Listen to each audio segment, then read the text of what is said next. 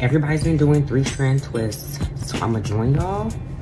I haven't done 3-strand twists in a minute, but let's see how this goes. I'll be using Donna's recipe, and let's have a little commotion for the texture. So it says take in 3 sections and bring the furthest, am I doing this way? Over, and then twist. And then, okay. I need steps. I need words. And next, I'm going to cross 1 over the 2. I get it, but it's like, my fingers don't. What's the point in time I can do this so fast? I don't know why I can't. I don't know. Who that?